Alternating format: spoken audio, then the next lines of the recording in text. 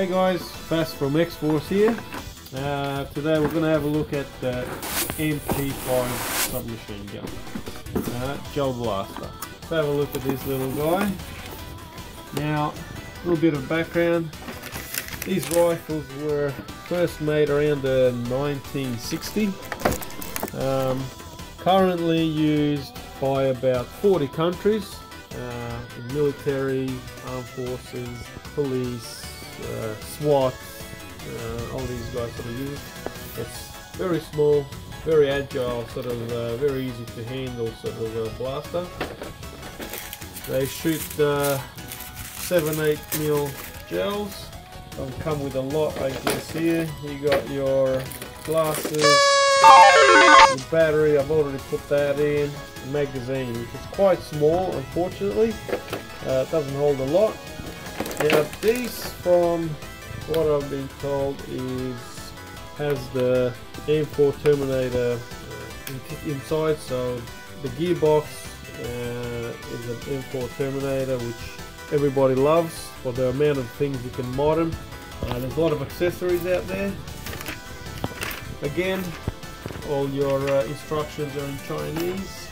Yay! Now let's have a look at the blaster itself. So the stock here, this comes out a bit. Yeah, got this little lever here, so you push it up and you can pull it back a bit, so you can extend it. The one thing that I've got to say, it's a little bit wobbly. These pieces here, they should probably be metal. They're not. They're plastic. Yeah. Other than that, it does feel good when you hold it. You've got your semi-auto. I found that, I don't know, like all the Terminators and that, this switch has its own issues. I'm still trying to work what this thing's supposed to do.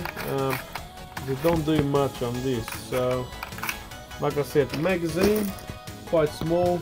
Let's put some gels in there. Get our trusty speed loader. I like using the white ghosts or milkies, whatever everybody likes to call them. Another thing about this, the battery is in a bit of an odd and weird way. You got this little thing here which you got to squeeze. This little pin comes out this end. You pull it out like so. Put that down there. Your back clip comes off, and then your battery basically is stuck in there. So I mean, it's quite compact in that. I guess it's not the worst one. Pin back in. I guess it's easy enough at the end of the day. Other than that, it's not bad. The rest of the body, I guess, it's well made. It's quite hard. Good sort of hard plastic. We'll go and have a bit of a test, yeah? Alright, so back at our range here, our 17 meter target. Let's give it a bit of a whirl. So we're gonna do, I'll show you semi or auto, same thing. Alright, so since I left the city, you got a reputation for yourself, God. Everybody knows and I feel left out. Girl, you got me down. Now that's hitting that 17 range target quite easily.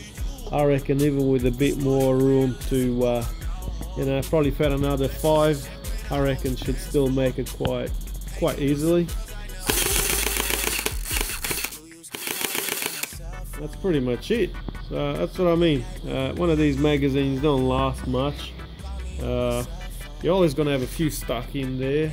You know, you might want to have a bit, at least about 4 or 5 on you when you're having a bit of a skirmish, because otherwise you're going to be out in the heartbeat.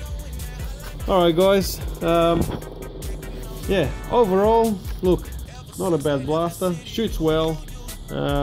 You know, this bit back here in stock sort of could be a little bit more rigid, but all good. It's cool, I like it.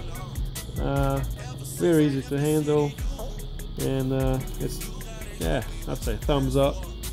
Alright, keep following our page, give us a like, and tell your mates. Thanks fellas.